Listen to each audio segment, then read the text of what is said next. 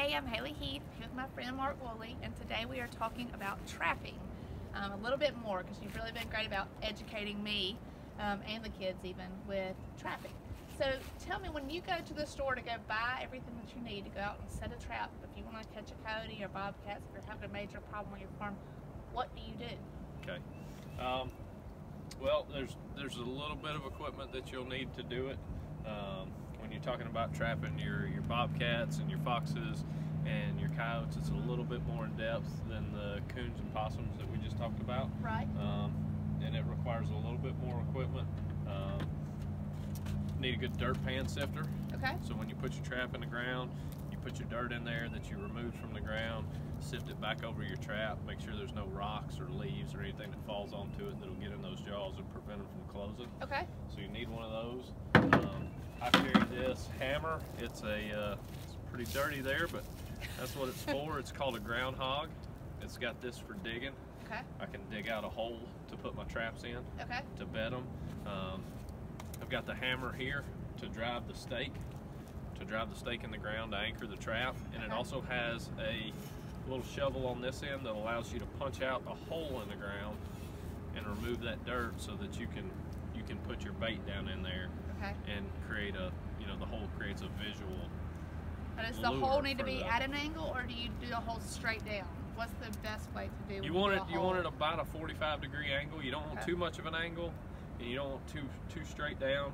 The whole key is you're trying to line that fox or coyote or bobcat up so that he has to step where your pan is on your trap and get caught. Okay. And so if you do a 45-degree angle, you offset your trap, roughly 9 inches back from the hole. Okay. The stride on a coyote, that's going to put him about on top of your trap, hopefully. Okay. To see down that hole, to see your bait that you have down there. Good to know. You got your hammer. Okay. And then these are your traps, and they're a little tangled up. So you've got a trap. This is a regular, what they call a foothold or a coil spring trap, and I've got them on these are disposable Berkshire stakes. Okay. So you take this little clip right here, and stake driver. I wasn't prepared for that, but it fits right in here like so. And you would drive that into the ground using the hammer. Okay. Once you get it down in the ground, up to the loop there, you're going to grab the whole thing and pull up on it, and it's actually going to take this clip that goes in the ground like this, and when you pull up on it, it's going to flip it. So now it's in the ground and they can't pull that out. Okay. Coyotes, especially when they're caught, they'll exert a lot of pressure on these traps, and if it's not staked down properly, they'll pull out. Now, when you buy a trap from the store, do you buy it and then go put it out? I mean, or you need to do scent control, or what do you like to do? There's a little bit of work involved. Getting your traps ready to go out and trap. When you buy them from the store, they're going to come, in a shiny metallic finish. Right. Which is the metal that the trap's made out of. And they've got a small amount of oil on the trap to keep it from rusting while it's sitting in the store or the warehouse. So the first thing you're going to need to do is get a good degreaser, spray the trap down, rinse it thoroughly. You can power wash it, you can boil it, whatever. Get all that oil off because you want to remove that scent. Okay. After that, I like to let my trap sit out for a day or two. Get a small coat of rust on it. Okay. And this is kind of confusing to some people because you want your trap to rust so you can dye it. Okay. So that you can prevent it from rusting. That is confusing, but okay. So, but that's what works. This trap right here, this trap has been dyed. It's also been waxed. We'll get into the waxing in just a second.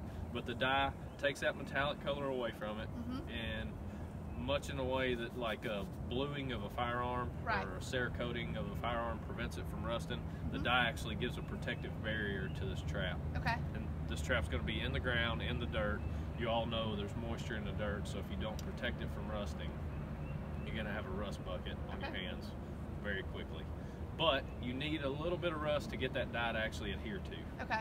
Because the metal finish on this trap's real slick when it comes from the factory. That's awesome.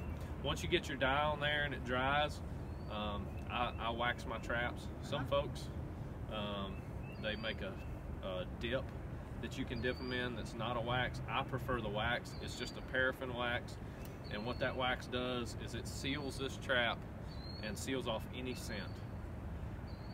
It creates a barrier over all this metal and keeps the scent off of it, and then it also lubricates this trap and actually speeds it up.